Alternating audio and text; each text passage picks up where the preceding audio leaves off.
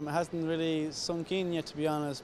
You know, any day you get nominated for Hurler of the Year and to be on the Team of the Year, it's a very special feeling for yourself.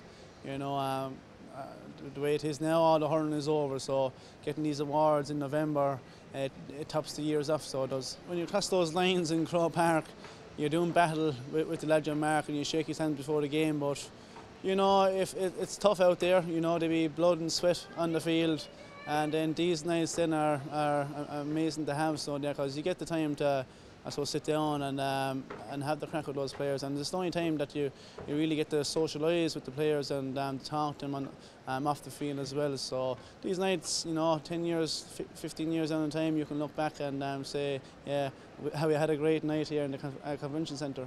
And Walter Welsh has a chance here, lays it off to TJ Reid, who scores. Typical Kilkenny, typical TJ Reid. On the All-Star team this year, there's no JJ Delaney, Tommy Welch, Henry Shefflin. So this is a new era, a new generation of players coming through.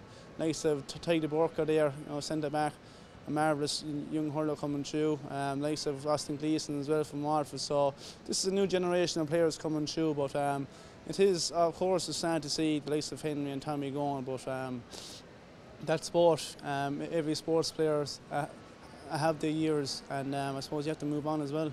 My aim is to try and perform to my best again. I won Hurler of the Year this year, so the award is going back onto the mantelpiece and looking forward to next year. But we have a good team still. We're all still a young panel, and you know, we'll probably take the league very serious again, try to win the league final first and foremost, and look forward to the Leinster Championship. But there's a team there that can go on and win the All-Ireland, but it's a stepping stone. It's early days yet, so we look forward to getting back in January and February and March, because that's where the hard slogging is, and that's where the hard training is going on as well.